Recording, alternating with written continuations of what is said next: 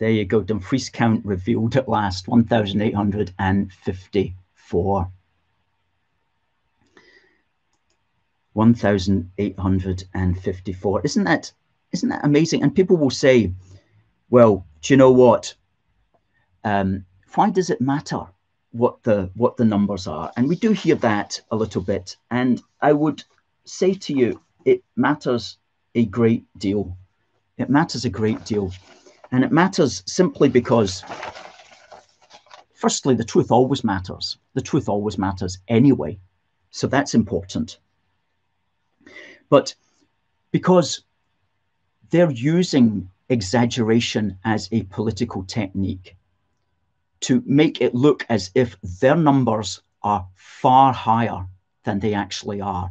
And that has the effect of demoralizing our side. Believe me, it does. Because most people out there, they're not necessarily switched into a force for good. They don't necessarily know about our organization. They don't necessarily know the truth. They're only seeing and believing what they read in the newspapers and what they see on the television. And so they will say, 10,000 in Dumfries, what doomed? How could you get 10,000 marchers in Dumfries? If you can get 10,000 in Dumfries, it's all doomed.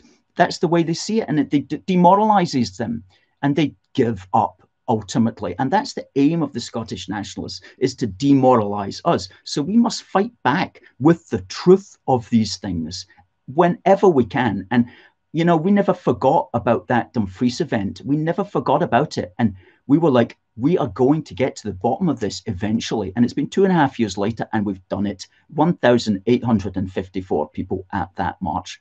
Mr. Police Officer and Mr. SNP person and march organizer, you can't get away with that, these misestimations. You can't get away with them, because we will find the truth eventually, and we will convey it to you.